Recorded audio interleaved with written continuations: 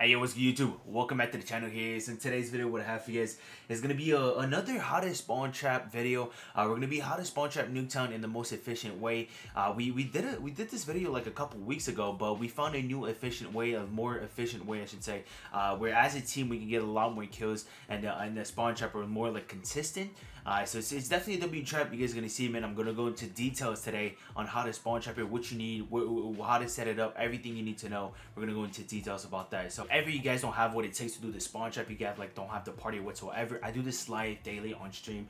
Every day we like pick up some people from the stream, the viewers, and we actually spawn trap you. So you guys are more than welcome to give it a shot. If you guys don't just want to run a couple games with us, to see how it works and everything, like I said, you guys are more than welcome. My link to my Twitch is going to be down in the description. But aside from that, man, we're going to hop into today's video. If you guys enjoy at any point, you should be sure to drop a like. If you guys are brand new on the channel, man, like the content and the vibes, y'all be sure to hit that subscribe button. But aside from that, man, let's get into it.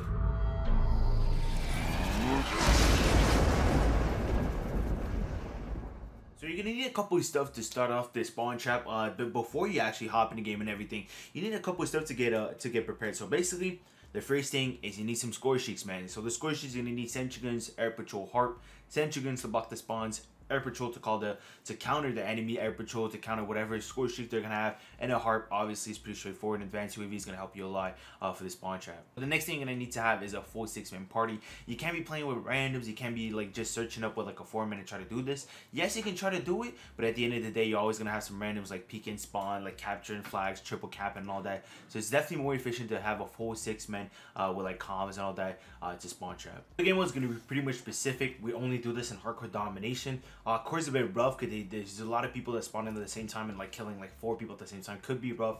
You definitely want to try hardcore down. It's going to be the most efficient way. And for the class setup, there's no specific class setup you guys can run. It's depending on like the spot you're watching and whatever. I'm going to go into details about that later. Just play with what you're comfortable, man. There's not a lot of things you need to wallbang. There's like one spot you need to wallbang. You need to play with like specific guns, but I'm going to go cover that later. But aside from that, man, on the class setups, you don't need anything else. Maybe like ammo crates and SAM turrets and scavenger for like ammunition. But aside from that, man, you're gonna have everything you need to get the spawn trap ready. Alright, so the way I'm gonna do this, I'm gonna be showing you guys a layout of the map. I'm gonna try to be as most useful as I can. This is the best way I found to explain it on stream.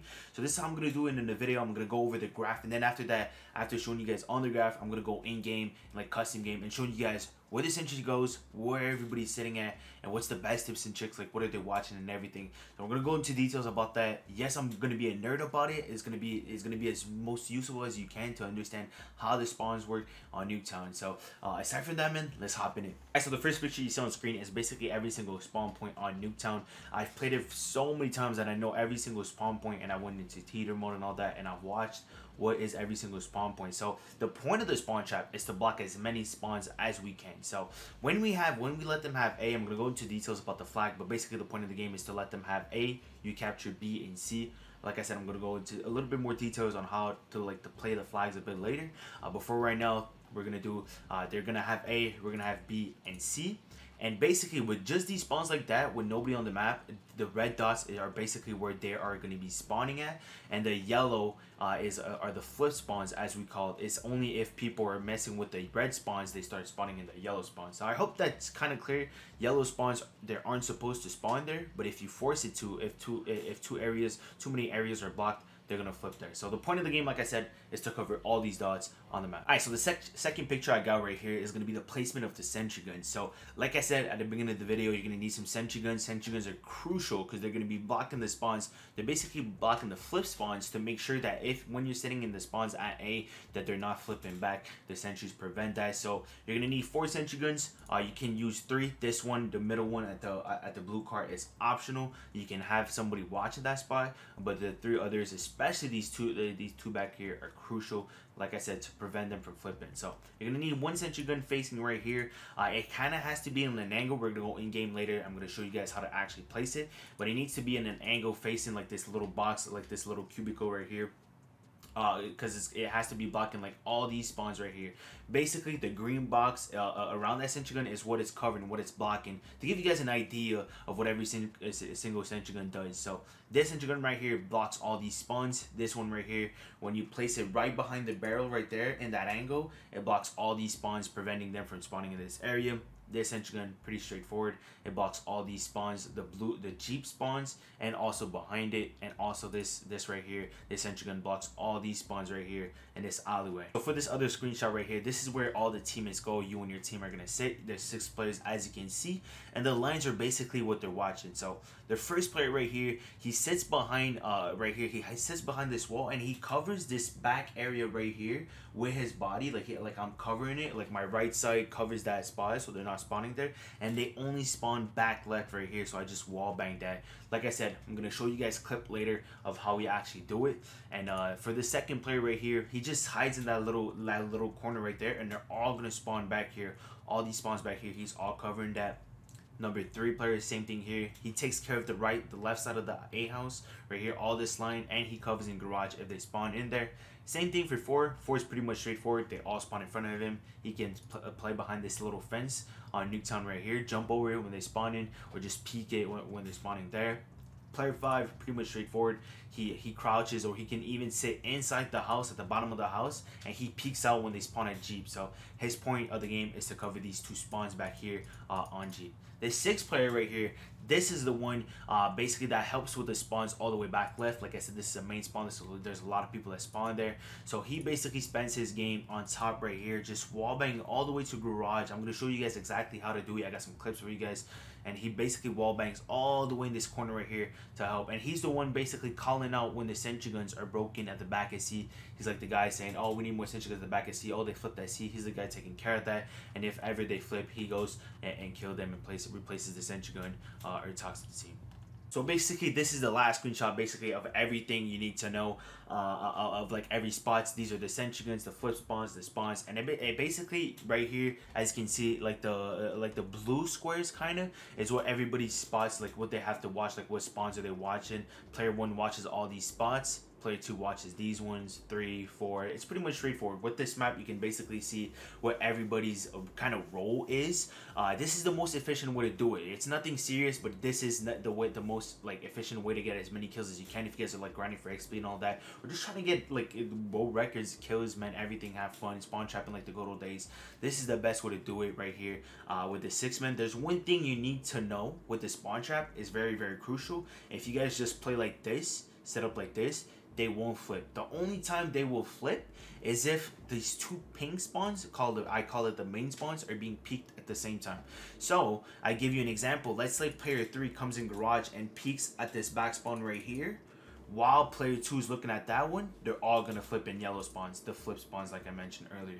So it's crucial that nobody peeks the pink and the 2 pink spawns at the same time. That's why player 1's sit behind the wall, not actually looking at the spawn. He only wall bangs it. He doesn't peek it. The second he peeks it, the trap is destroyed. They flip, they destroy the sentry guns, it's over. So it's really, really important to not peek the 2 yellow spawns at the same time. If not, the trap's gonna be broken and it's just not gonna work. I'm gonna go show you guys in game of how to set up the sentry guns, like where exactly you guys are more visual people of in game, and actually where everybody sits and what's the role. I'm gonna show you guys a clip of in game of us spawn trapping to show you guys a little bit how it works. So the first thing I want to show in game is actually us placing the sentry guns where they go. As you guys can tell on the minimap, we got all our 4 sentry guns right now, and I'm going to show you guys actually in game how they're placed. So the first one, left side of A.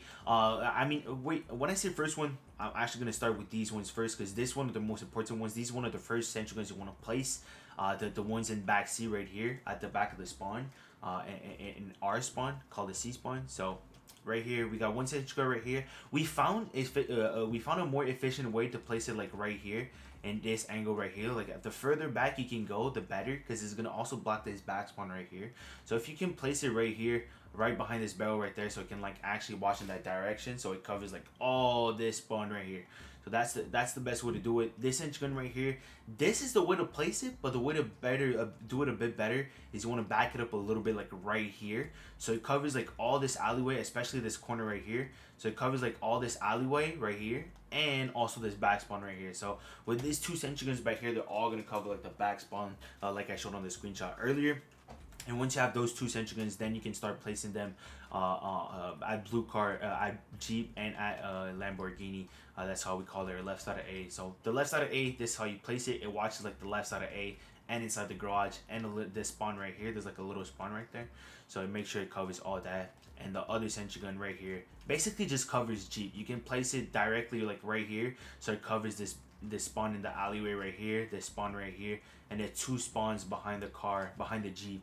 Right here. So this is the sentry gun placement. This is where all 4 sentry guns basically go. This is the best way to place them. Alright, so now we're going to be covering this spot. We're going to go with number 1, the one that's back left of A in the main spawn. This is usually where I personally sit, and this is where you're going to get a lot of kills. So the point of this set, if you guys sit here, is to wallbang that spot in the corner right there, directly in the corner when I'm aiming at. This is when they're all going to spawn in that back left corner, and you actually want to watch these little 2 spots right here, because they're gonna spawn in this corner right here and this corner right here. So if you sit in a way that you can wall bang and watch like from your right these 2 spots, they're not gonna spawn here and here. They're only gonna spawn in this corner. So right here, that's what I'm doing personally.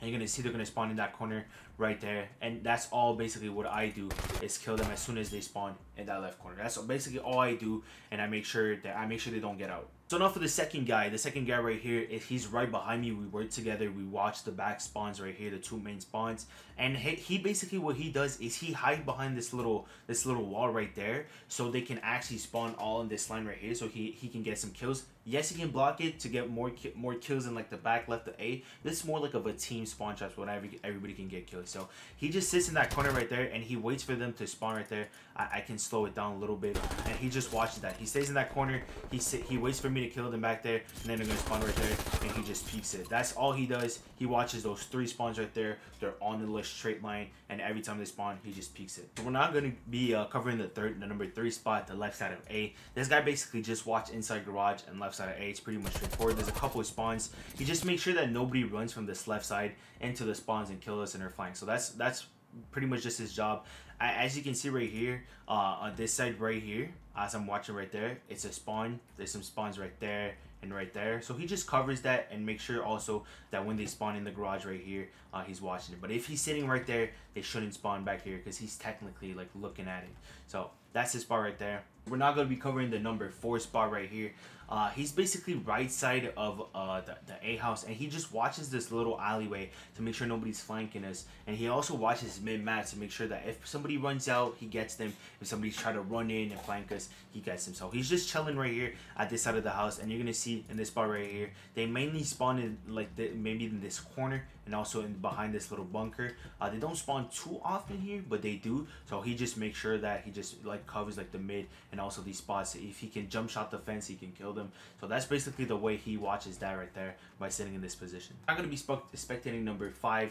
He's the one sitting at like the Jeep right there, covering these spawns, and he makes sure that everybody that spawns here doesn't like run out to chase us. So there's 2 spawns right here, one back here, one back here, and as you can see right now, he's killing somebody right there. There's a couple ways you can watch it, because they do spawn like right here and like right here. You can either watch it from how he's doing right there and just like peek it once in a while to kill them, but they're gonna be running out fast, so you want to be sure that you're watching it properly and they don't run out. Another way you can do it is by sitting. We saw somebody sit inside the house right here, and whenever like they spawn, he just peeks out the door like that and kills them like the back 2 spawns right there. So that's a way you can watch it too.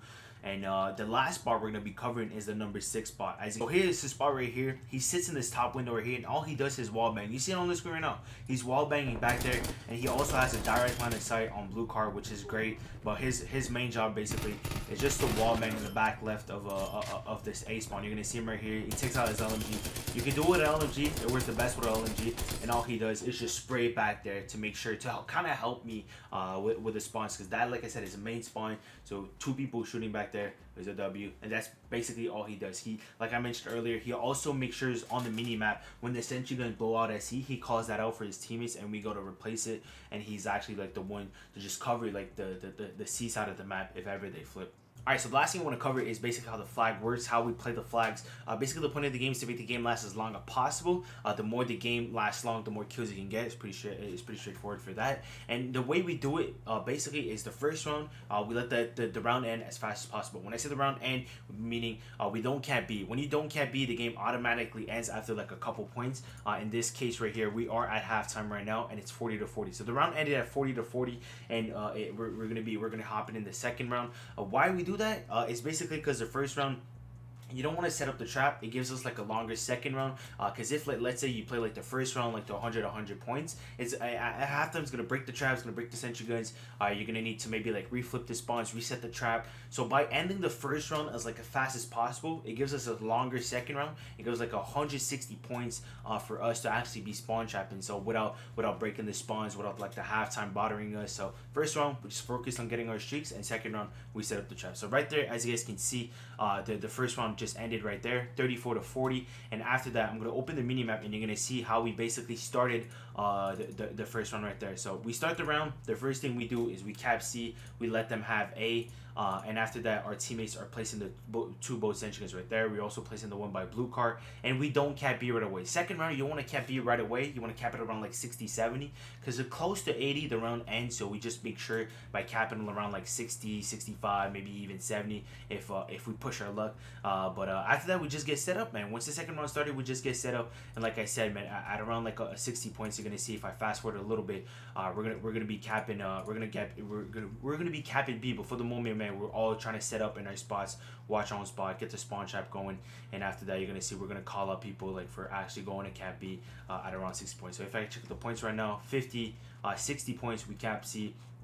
And it's pretty much straightforward for that. So that's how you want to do it. In this game, you don't want to let them have B. In the previous year, we just balanced them from between like them capping B, us capping B, them capping B. But this year, if they have B, spawns are weird. They flip too much. They spawn like inside the houses. There's like some new spawns that come out of nowhere. And yeah, you just don't want to let them have B. You want to have B and C for the rest of the round. And you're gonna see by the end of the game, we're gonna end the game with like I think they're gonna have like close to like 50 points. I think that's how the game goes. Yeah, so 200 to 151 is usually how it goes.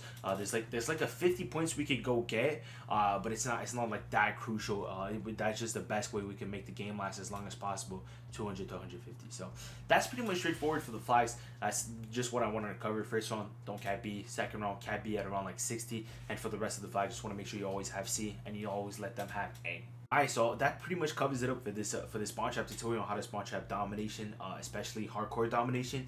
And I hope I was clear, man, because sometimes my way of explaining something doesn't get to you guys. That's how I explain it on stream. A lot of people get it, some people don't. And sometimes my English is not the best. I'm French, so sometimes my English is not the best. So there's some sentences that don't make sense. So I hope I was clear. If you guys got any questions, man, you can come ask me on stream, or you can comment down below. I'm gonna be more than happy to answer you. And yeah, so like I said, man, hope it was clear. Hope you guys understood. If you guys enjoyed the video, man, y'all be sure to drop a like. If you guys are brand new around the channel, y'all be sure to subscribe. We're trying to hit that 5K subscribers soon, man. So that's a big W. But aside from that, man, hope you guys are gonna have a great day. Hope you guys are gonna stay safe out there. And catch you guys later, man. Peace out.